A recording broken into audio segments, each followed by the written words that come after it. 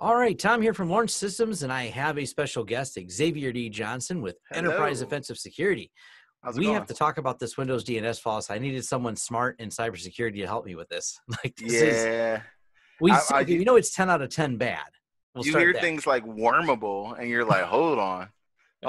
hold on. Windows is starting to scare me a little bit here, but it may not be as bad as we think, right? Well, I hope so. So I'm going to rely on a little expertise here. So that's why Xavier's here. I'll leave a link to how you can find his channel, information about him down below. But let's dive into this mess that is the SIGRed. I think that's what it's been called, right? SIGRed, yeah, SIGRed, and it's funny. I love the name of it. Yeah. I mean, because if you understand the bug, then you understand the severity of the name. Yes, and we'll start with what is SIGRed specifically calling to a signature record used in SIG0, RFC 2931, and T-key, blah, blah, blah. So Hmm. what we're looking at here is the signatures within DNS. So Yep. you have a domain. That domain has name servers attached to it. And, for example, launchsystems.com, and then there's ns.launchtechnology.com, I think, or NS1 is our name server. Now, if I were to craft a payload into my, because I control my name server, so I can put whatever I want in this Right. particular slot, so to speak, in the DNS.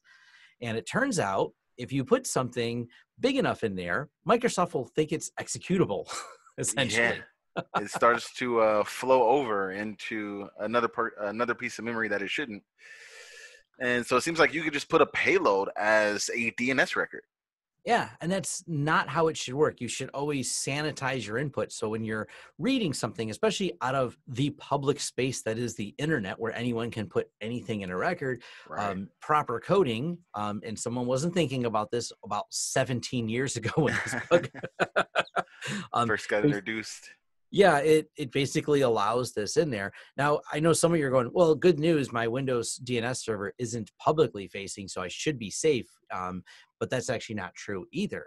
The exploit works by if you have a Windows Active Directory set up and your hosts are all connected to that Active Directory, that pretty much means that Windows server is acting as a DNS. So any one of your clients, no matter what level of protection they put on there, they send their queries over to your Microsoft server, and then it reaches out and grabs what could be a payload in the name server Right. record. And that's where the exploit problem comes in. Yeah.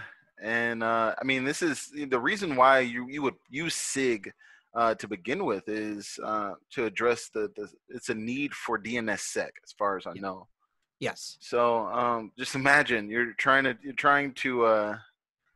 to use security against security, right? So, I mean, it's not necessarily that the DNS of Windows or Microsoft itself is vulnerable as much as it is the implementation of reading these records from the DNS. Yes. So the concept with DNSSEC was to establish like a better authority so we don't man in the middle of something. So we have a secure line between making sure, all right, this name server is properly Tom's name server for his website. So we know that the name server and the website and it's all working together. We're going to deliver you validated records to make sure that this is the website you're going to. But of course, Right. adding these extra signatures was the extra coding that meant we have to put signatures in there. And we Right. should, these are like essentially security certificates that they put in there for Basically, validation. yeah. There's Yeah. a signature and there's a key. Yeah. But there apparently is also the buffer overflow. So what they're Right. doing here is, and how many times doing security research is this where you start poking and looking? I mean, anytime you got input and output, that's when you're supposed to, that's where the rubber meets the road for security. And if you're an aspiring researcher, anytime you figure out that a system is receiving data and or giving data, that's where, those are your sweet spots. So somebody thought about this and said, how is the domain actually handling DNS? I wonder if I can pass more data than what can be handled uh, in the runtime when they're calling out the signature. And here you go, you get a heap-based buffer overflow. And it first starts, usually the first thing that happens when you've overrun the data is it crashes. But the crash is Right. the first indicator into, well, it crashed, but Sweet spot.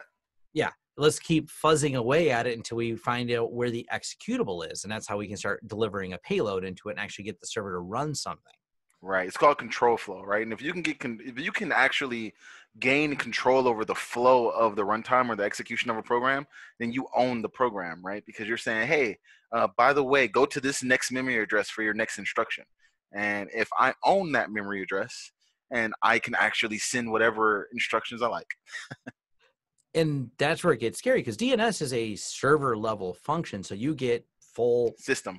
system. You're running at the lowest, or I should say highest level Right. functionality in Windows, the ring 0, lowest ring, Ring highest level. 0. Yeah. And that's where you want to be, because now you have control. So once you've decided to execute something, whatever you have executing there executes with that same level of permission that the DNS server runs at. And all Right. this is being done, the user is completely unaware of it, because it actually doesn't affect the user's workstation. It directly attaches to the server. It's executing at the server level, not the workstation level. Right. And that's where this really gets interesting, right? You're talking about a single user in your network, in your environment, being able to compromise the server upstream from it that actually affects the rest of the organization. So no longer are you worried about just a simple, ransomware on a single endpoint that may be able to be contained to that single device, depending on how you have your network set up. You're talking about entire complete network compromise from the click of a link, or just from visiting a page potentially.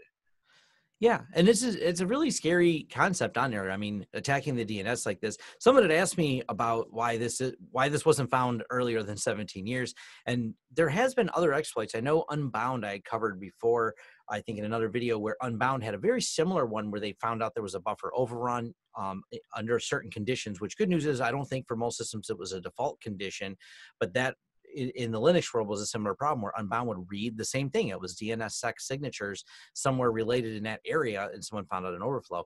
Because it is scary, because the user goes, all I did was go to the website, and Yeah. there's not even a trail left on the user, other than if you have to know the website that delivered the payload. But I how mean, often do hackers leave that evidence for you? in the world with malicious advertising, and the fact that I could put a malicious ad onto a legitimate site and take advantage of this vulnerability just for you visiting the site and that DNS being resolved on your network, that's very, very dangerous. Yeah. So the Checkpoint research did some really good. I mean, we're not going to go through every Deep little bit of dive. it, but you can tell I'm like halfway down the page. They walk you through each little piece of exactly how this is done, Hmm. which I thought was great how they break it down. It's really solid research, but it also goes to show something I brought before, is why it doesn't get found for 17 years is also because this is how much work it was to find this. Right. And there's definitely a few more of these bugs hanging out there, just kind of waiting To be to found. be found. Yeah, So if you're they're a bug called bounty 0 hunter, that's days. definitely And I there. mean, you talk about the 0 day thing, this is that. And who's to say that this hasn't been used in campaigns before, where just people are being compromised from using this exact bug? I can tell you this, there will be patches that come out. There'll be some people that don't patch. They will be compromised due to this bug. I mean, we just can guarantee you that a 10 out of 10 wormable Windows 10 bug is going to be abused. Yeah, we're going to definitely see this used. Well, and the other side that's going to happen on this is, because this is so old, this affects really old versions that are all, well, long past support, long past patching, Right. but obviously still in use. And Right. no one's turning off that 2003 server, because it works. Nope. So it's Nope. just a matter of Nobody's. time for someone releases a series of, ads or whatever they want to start, blanketing out this and getting users to click on it. A couple malicious, well-placed ads to weird domains. I mean, you don't even really got to go that far if you got a Raspberry Pi and you can get somebody on your network and then do captive portal. Yeah. Then you just force someone's device to actually connect to a network and then force their device to send traffic to a place that may have this vulnerability. So it become patch. Patch. The only answer for this is patch or don't use Windows DNS. Those are the only two Yep. options. Now, another Yeah. question to come up, I seen a few people that actually asked me this, was, well, why do they release this research and the patch? And the reason why is really simple. How many bad actors are watching Patch Tuesday, which was yesterday? Or is that, All of yeah, them. yesterday was Patch Tuesday. Yesterday. Oh, All of them. All of so them they are. would have found this anyways. They would have Yeah. said, so making I it more. mean, and if you and if you look at WinBindex, WinBindex, and you can pull this up if you want. I'm not sure if you've ever heard of this before, but WinBindex is a tool that allows you to be able to find all of the different binaries that were changed based on Windows updates. If Wow. you give it a go, if you want to share your window and Yeah. pull that up for the people, it's really interesting. I just discovered it about 2 days ago, and it's funny because literally a day before Patch Tuesday. And it's also funny. You actually shared a link. Is it Patch Tuesday? And that was redirecting potentially at some point. I'm not sure why, but you talk about the ability to be able to get into traffic. What's the domain again? WinBinDex. Yep, BIN, like BI. binary. Why am I thinking that? And there you go. Yep, that's it. So, I mean, I'm not, the most Windows friendly person, but I can tell you that, even if you want to click on that blog post down there, uh, I can tell you that this will be used and is used for you to be able to get a better understanding of what is coming out of these updates, right? And so something like, reverse engineering a patch is Wow. becoming easier and easier and lower hanging fruit than ever. Like And they're I could do using this. tools. This isn't my Exactly. skill set. Like, Right. Right. wow. Getting a list of updates, how they do it. Yeah. Here's how you grab them, and then okay, they have some pretty simple instructions. I'll have to check this site out. That's pretty neat. So Yeah. If you want to give that one file a look, what was it? SIG. I can't think of the exact DLL. oh, they have lists in here. Look at that. Just type in SIG and see what pops up, and then scroll down to the S's. SIG sign in control. Nothing yet. So it's probably a matter of time before you type in SIG and you're Either able to see way, stuff. you But see yeah, I how mean, it's quick pretty this was for powerful. me to find something. Oh Wow. yeah, And then I and, can and go, when you can download the vulnerable version, just in case you want to have a backdoor back into some systems, right? yeah. Oh well, let me just replace this one DLL with this other DLL, and it's not like Windows is going to say, "Hey, by the way, that's a malicious malware." Yeah. It's going Especially to if say, you're "Oh, that's a doing part of the me yeah, if you're living off the land and just doing it that way, and you're just and off the replacing land." some because you're replacing it with a known good, so it actually would pass signature. So if you were actually to Exactly. use it, I get what you're saying. You could actually unpatch a system, which is obviously Yes. super scary. Because if you unpatch a system, Microsoft may not realize the file was changed, so you gained access, Whoops. you unpatched it. I mean, it's harder to gain access if it's patched, but then you can further unpatch a system. So one patch leads to let me unpatch a few more things. Yeah, especially if I have like domain admin and I'm Wow. doing stuff like pushing GPO, and I may come up with a nice whip-de-doo one-liner to make your entire network vulnerable by just replacing one single DLL, a part of my campaign, right? We're talking about advanced persistent threats. We're talking about targeted things. So maybe I'm in there for 6 months just trying to get you to, just trying to get you to the holiday season so I can get you to the one page to get domain admin, right? Or to further my access or whatever, right? See, Um, and this is why I had you on here. This is what you do for a living. So you go like those next layers deep. You're like, I've been a right. network for 6 months. And to be full disclosure, Xavier spends time reversing this and undoing hacks that people have Right. done in I mean, but investigative work.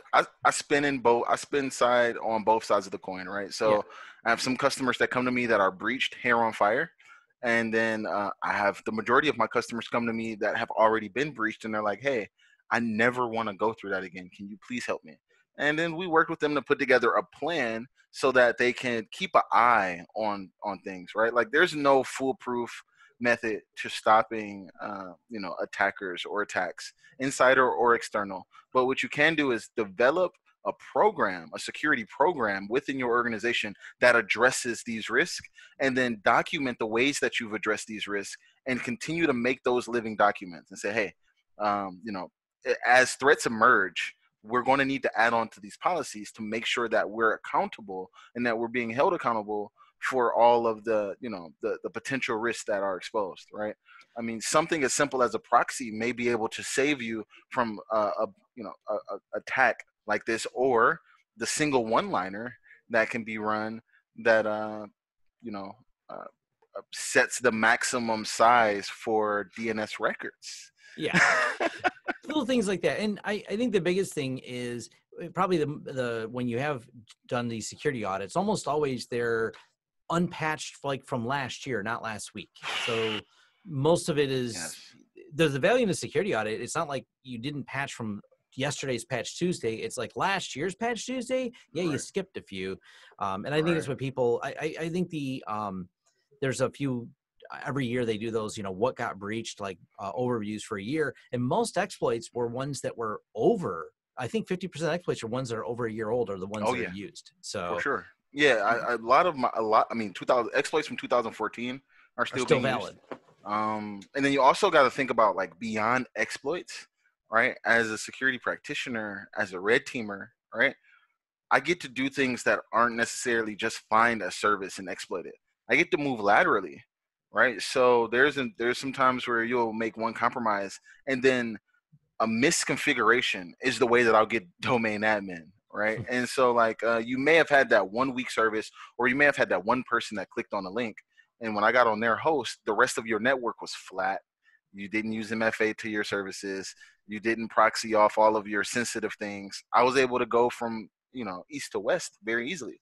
Yeah, that lateral movement's important because I know there's a lot of companies that the lateral movement becomes easy, and this is something we've helped is because of the flat network problem. They go, well, it's behind a firewall, so it's okay that we have a 2003 server. I'm like, no, Mm, you need to segment that off to yet another one, so your general users that don't need access to it, which is usually you're running it because you have some particular piece of software, but that whole software and that whole thing should all be in its own container. That way, if the general person in accounting clicks on something, you don't get that lateral movement. This is, it's right. still, there's ways to protect against it. So it is doom and gloom in terms of this particular bug we're talking about. But Hmm. if you have an overall security plan to Exactly. help prevent some of that, east-west movement, your life's going to be a lot better. So Exactly. I mean, I've had customers that have had ransomware events where one endpoint got ransomed, and I'm like, bravo. And they're yeah, like, yeah, by the way, we got, iDrive, and we got these other ways for us to be able to look at when files get changed, and we audit this, and so yep, and they still had things that they could have done better and can still do better.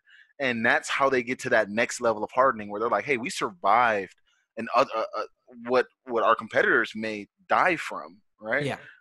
And so it validates the spend on security at that point. And sometimes that's what it takes, is for you to go through a breach and actually see that the things that you're doing are working, right?